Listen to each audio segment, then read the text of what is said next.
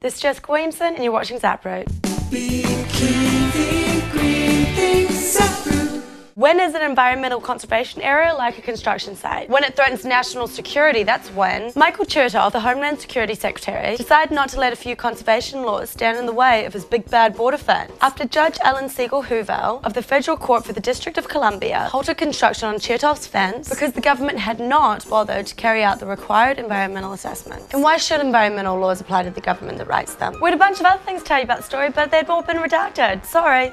Check out the Windbelt. We're now at the Breakthrough Conference held by Popular Mechanics. It's a radical new low-cost way of thinking about wind energy. I'll let him explain. Everyone up till now has been trying to shrink turbines. I first started thinking about this in middle school and first saw the Tacoma Narrows Bridge collapse. When air blows across the surface, it starts to vibrate with the wind. There's nothing really too special about the material. There's enough here for hundreds of wind belts. Imagine if wind power is 10 times cheaper than it is now. Sean has just started a company. It's called Humdinger, and it's planning on releasing developing kits, and it starts at $1 to $5. After our defeat on Alderaan, we decided we had to rethink our strategies. Fossil fuels are out and green is in.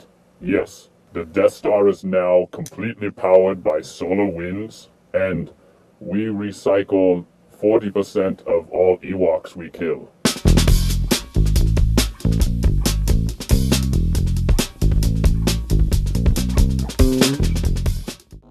It's no secret that we here at ZapRoot love microcars. Damien Somerset, one of our producers, recently took a tour of the new smart car showroom in Los Angeles. That's right, smart cars are on the way. Smart cars have been available in Europe for about a decade, and now they'll hit the US in the first quarter of 2008. They all have 3-cylinder engines, get about 45 miles per gallon, and offer a bevy of parking possibilities. And those of you who think that size matters when it comes to safety, relax. The new smart car has been redesigned to achieve a 4-star crash rating in the US. And for those of you who are commitment phobic, just like my last boyfriend who can't get in something heavy because you're not ready but you still want to use my car to move your crappy love seat, you might be happy to hear that car sharing companies FlexCar and Zipcar are merging. If you crunch the numbers and incorporate moderate public transportation use, you'll find that car sharing is much cheaper than owning a car. Jean-Louis, are you hearing this? Go to viropop.com to see all the ways you can subscribe. We'll be anywhere you want us to be. Well, not anywhere, pervert.